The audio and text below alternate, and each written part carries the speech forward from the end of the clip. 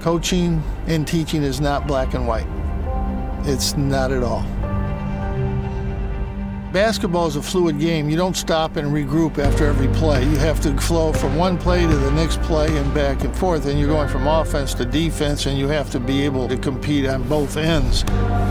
Some guys, some players have it. They are in the gym. They're going to be in the gym. They're going to come to the gym. They're going to push themselves. And other ones, you have to coach a little differently. They're not all the same. I think athletes that really learn how to work hard and learn how to work with people are people that do very well in the business world. They're motivated and they know how to work with people. It's an ongoing process if you really want to be the best you can be. I've never felt the grass is greener on the other side of the fence. I've never had that feeling. And I've been coaching here for 45 years for one reason: we win.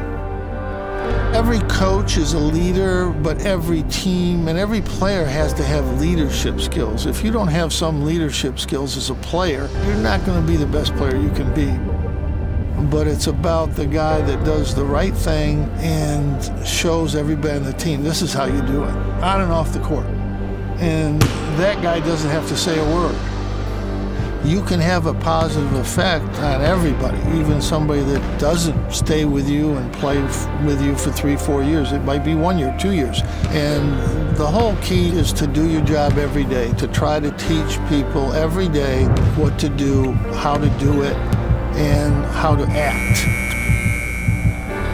At the end of the day, in coaching, it's about wins and losses. I think the lesson, though, you learn is if you do everything you can, you may not win everything, but you're going to win enough. That's what I want people to hold me accountable for.